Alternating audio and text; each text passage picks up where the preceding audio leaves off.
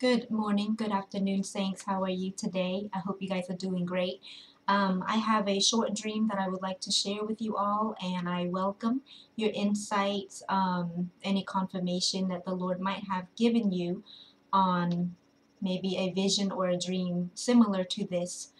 So last night, after our devotion, me and my youngest son, um, I asked the Lord, as always, please give me dreams, give us dreams of things to come, Lord God.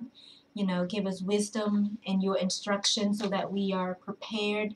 And also, uh, I went to bed after I tucked him in, did my own devotion, studied and worship, and then I went to sleep. And I had some dreams that I'm not going to talk about here because it's pertaining to my family. But then when I woke up at 5:30, which I knew I should have stayed up, studied, get in the presence of the Lord, worship Him, do those things that I know that I'm supposed to do. But it was a little chilly and I just wanted to cuddle under my blanket a little bit longer, a few more minutes with the intention of getting up then. But as I was getting all cozied up in my bed under my blanket, and I just whispered a prayer to the Lord, and I said, Father, Master, Savior,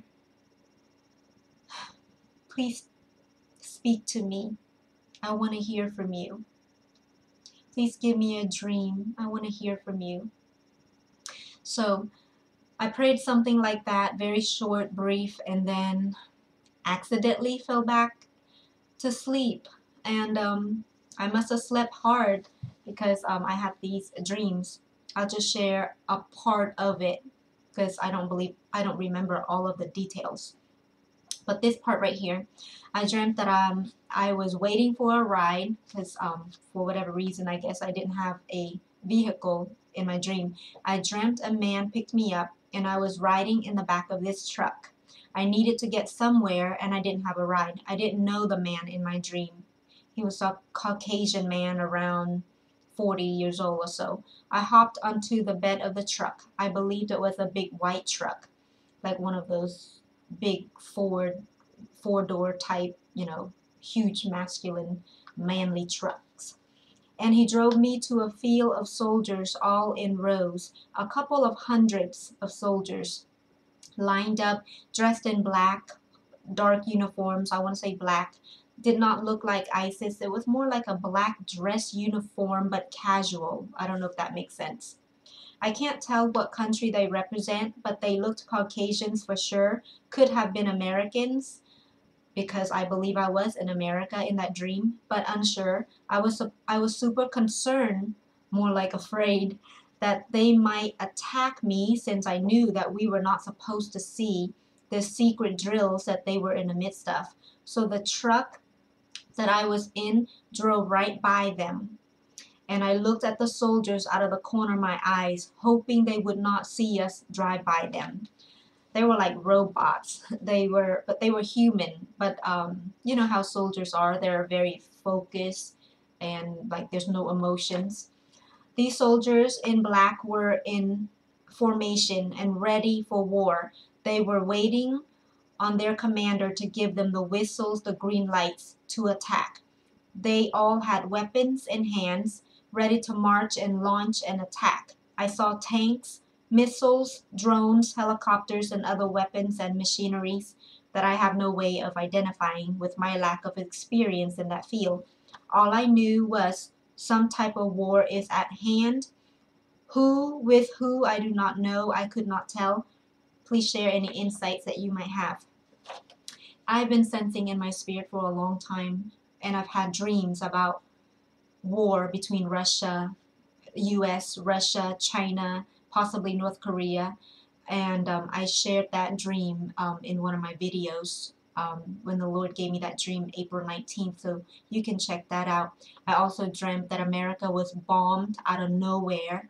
Um, so that was in May 28th. So I've sensed and known in my spirit for a long time now, since I've had those dreams, that the United States, Russia will be in a full-blown war with China or North Korea. They were Asians, and I couldn't tell which country they were from in the dream. But we're going to war. Now, this dream I had this morning, I'm not sure if it has to do with that or if it's martial law. I'm not sure. So, but whatever is going to take place, one thing for sure, we need our Savior. We need to be in his refuge. We need to abide in him. We need to learn now to seek him, seek his word, abide in his word, hide his word in our hearts, dwell in the secret place of the Most High, because Psalm 91 is the promise of God, his provision, his protection for those who abide in him, those who abide in the secret place of the Most High, those who love him and obey him. So I just want to share 3 scriptures to encourage us, to help us to keep our eyes, our hearts fixed on Jesus in these uncertain times. Be watchful for the day, Luke 21, verse 35 and 36. For it will come upon all who dwell on the face of the whole earth. So keep watch at all times and pray that you may have the strength to escape all that is about to happen and to stand before the Son of Man. Live sober, righteous, honest lives with God and others. Forgive people. Pray for those who has hurt you, and release them to God as Christ has forgiven us of all of our evil deeds. Christ has forgiven us, so we must forgive others. If we do not forgive others, we will not be forgiven. And that's a promise in his word, and we want to be forgiven. Amen. Titus 2:11-14 says, For the grace of God that bringeth salvation hath appeared to all men, teaching us that denying ungodliness and worldly lust, we should live soberly, righteously, and godly in this present world, looking for that blessed hope and the glorious appearing of the great God and our Savior Jesus Christ. Hallelujah. Who gave himself